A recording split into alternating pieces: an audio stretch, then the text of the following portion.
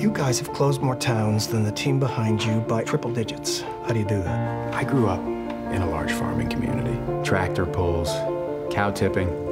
We had a Caterpillar plant. My junior year, they closed it down. And that whole farming town fantasy was just shattered. I'm selling them the only way they have to get back. I am happy to announce we will be bringing natural gas to McKinley. I can't believe this is right outside the city. It looks like Kentucky. 2 hours outside any city looks like Kentucky. Are you the owner of this place? No. Well, how come you're doing all the work?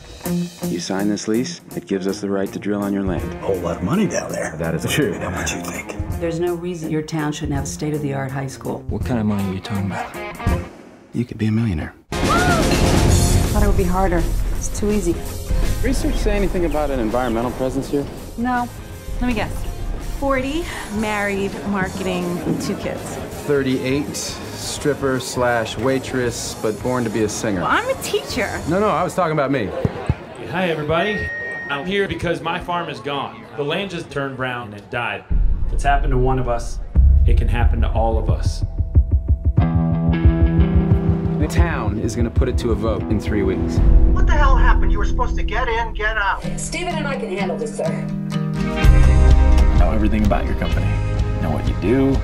You think you have what it takes? To beat you? Yeah. Hey, there she is. You ready to go? Yeah. This town, this life, it's dying. You all see it coming and you just don't get out of the way.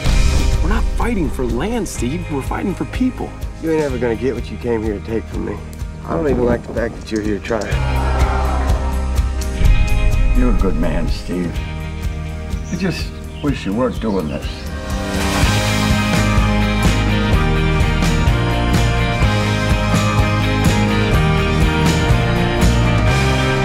We're a $9 billion company. Do you know what we're capable of? Do you?